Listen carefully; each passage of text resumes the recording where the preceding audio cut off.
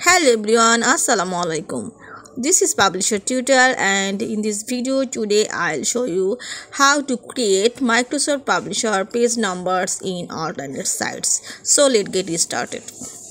I open a booklet here and I insert this page number in the header of the left side of this page. You look, this is page 1 and this the another page, and there is the page number 2 and page number 3, and the next one is page 4.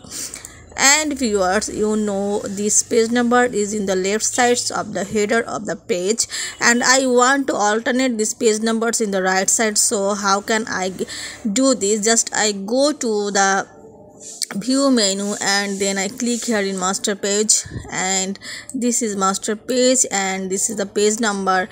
I select the page number and then I press the keyboard Ctrl plus R to alternate these page numbers. Viewers, you see the page number is alternate in the right side. And the next one I do the same thing. Just I click the page numbers and then I press the keyboard Ctrl plus R to alternate the page numbers.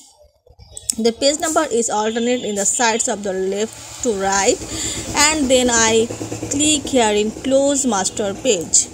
I close the master page, and now you see the page number is alternate the sides in left to right. This is page 1, and next you see the right side the page 2 and the page number in 3, and the next one is page 4. So viewers, now you can alternate the page numbers in Microsoft Publisher. I hope you will enjoy this video. Thanks for watching and don't forget to subscribe my channel. Thank you.